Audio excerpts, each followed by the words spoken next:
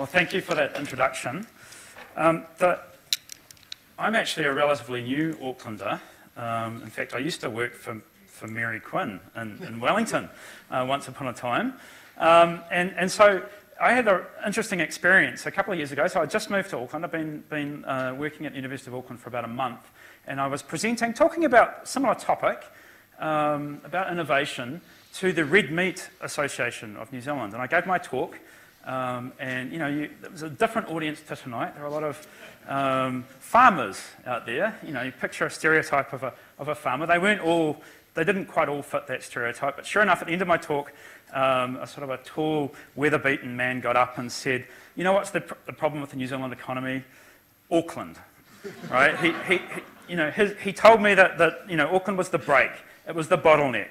Right, we couldn't get our roads right. You know, we've got housing price problems, and so actually, if we could just get rid of Auckland, actually, the New Zealand economy would do an awful lot better. So this talk tonight is kind of a little bit of my response to that, and so I want to set the scene for the next two speakers and for our discussion afterwards, and think about, well, you know, is it true if we got rid of Auckland, would New Zealand run a whole lot better? Or are there things that Auckland does that are unique and important to the economy? So tonight's really my response to that question. And so I'm going to start, you know, why are some places more innovative than others, right? We all have a sense that there are parts of the world that do innovation really well and parts of the world that perhaps don't do innovation so well.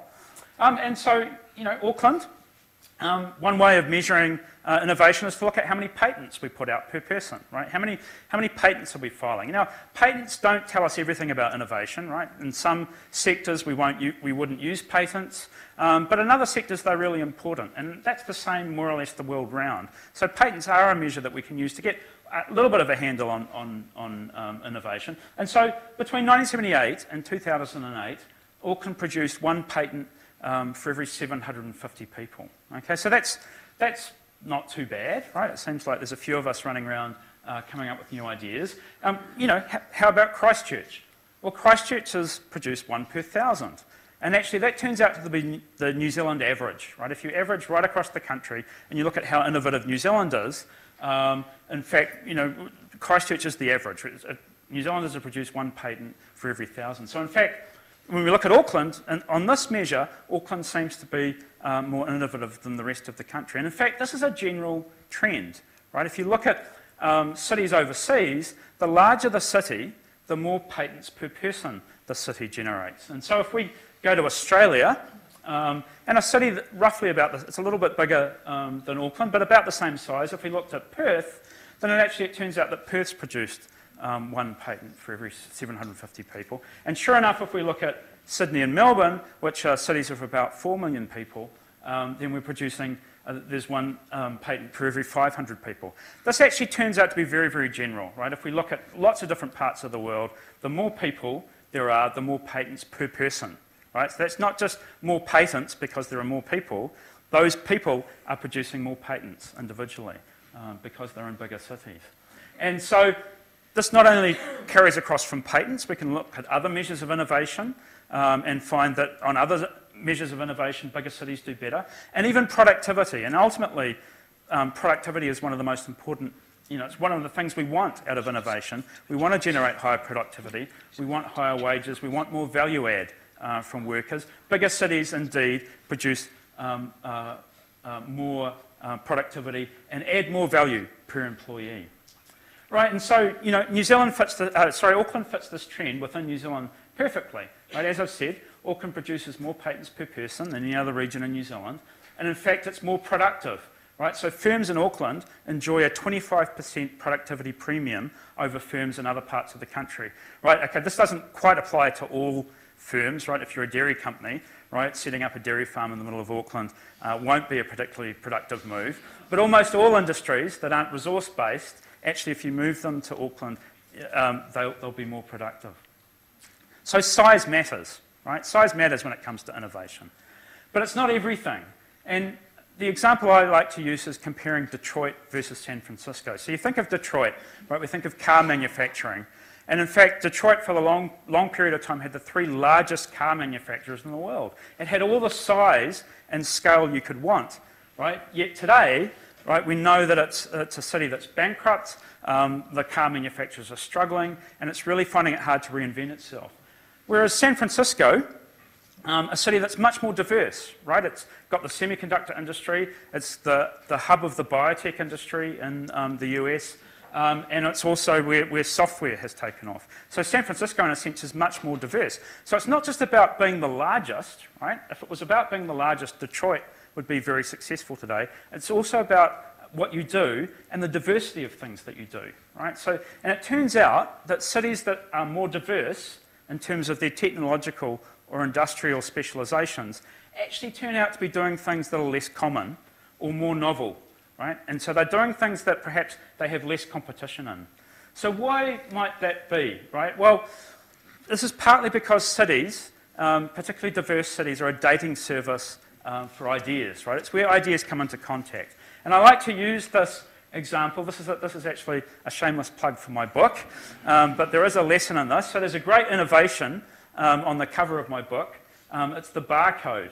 Okay, and it's really interesting to think about why did we end up with barcodes on all our products? Well, it required the meeting of two quite different ideas. The original barcode was actually came up with by the US National Railways Corporation, and they were looking at ways to keep track of their railway wagons, right? And so they had this idea: we'll paint these coloured strips on the side of these railway wagons, and each strip will be unique, and that'll be a unique identifier for our wagons, and we'll stop losing them in different parts of the country.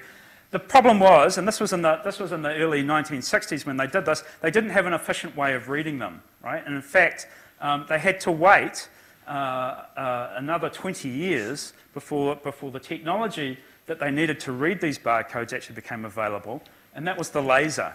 Okay? Now, the laser actually was invented around the same time as the barcode, right? But it took 20 years for these technologies to meet and produce something that was usable. So what's going on in cities, in big, diverse cities, is that ideas are meeting and going on to create useful innovations. And so, in fact, this is New Zealand regions, right? And so here's the diversity of industries within New Zealand regions. So the further out you are out here, the more industries that you support in your region. And so sure enough, Auckland's out here. If you're down this side, then you're much more specialised, right? You have fewer industries. And here's the uniqueness of those industries. So here, industries up here are not very unique. So everybody has those industries, right? And so Gisborne and the Hawke's Bay are up here, whereas Auckland's down here. So Auckland's not only the most diverse economy in New Zealand, it's also doing things that no one else is, right? And this turns out to be a general trend. The more diversity, the more unique the things are that you're doing. And part of that is explained by the fact that you're allowing new ideas to come into contact and generate new industries, right? So Auckland has a greater diversity of industries than any other region in New Zealand. And many of these industries are unique to Auckland, right? Auckland's the only part of New Zealand participating in them. Right, so actually, Auckland's not a brake on the New Zealand economy. It's not the bottleneck. Auckland's our innovation engine, right? Auckland is our most productive and innovative city by almost any measure you can come up with.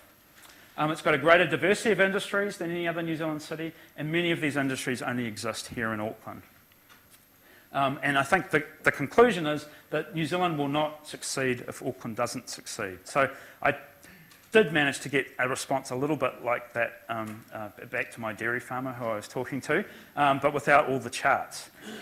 However, right, of course, we know that that's not all the story, right? We know actually there's a big wide world out there. So it's great that Auckland's the most innovative city in New Zealand, but actually there's a whole world out there, and we know there are much bigger cities and there are much more diverse cities out there. So what are we going to do about that? How does Auckland, instead of competing and thinking about what's going on in the rest of New Zealand, how does Auckland start thinking as if it was a city much larger to take on these bigger parts and more innovative parts of the world? Well, part of the clue lies in if we zoom in, right? So this is some work we did, and actually this is what I was doing that Saturday night on my laptop at home. I decided to construct the social network of inventors in New Zealand. So I downloaded a big patent database, looked at, and you can pull out, because inventors write down their home address, on the patent database. You can geolocate them, and then you can build their social network based on who they've worked with, right? So if you've filed a patent with someone else, then I take a guess that you know them, and I can then reconstruct the network of people as they've interacted, as they've innovated, right? And so this is the map of Auckland.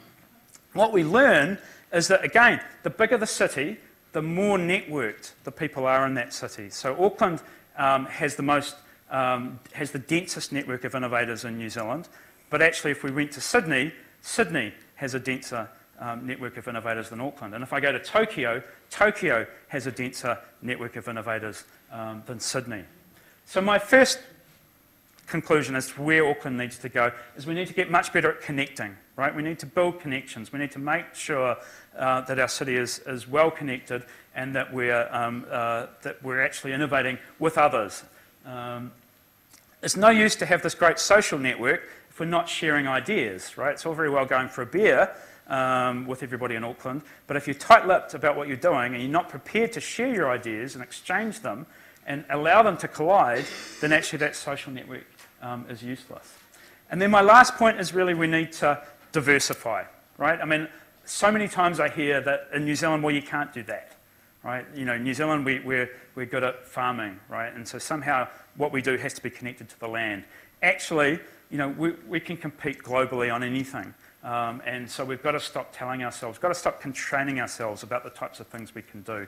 And the data shows that as we become more innovative, we will indeed diversify and become a more diverse economy. So I'm going to leave it at that.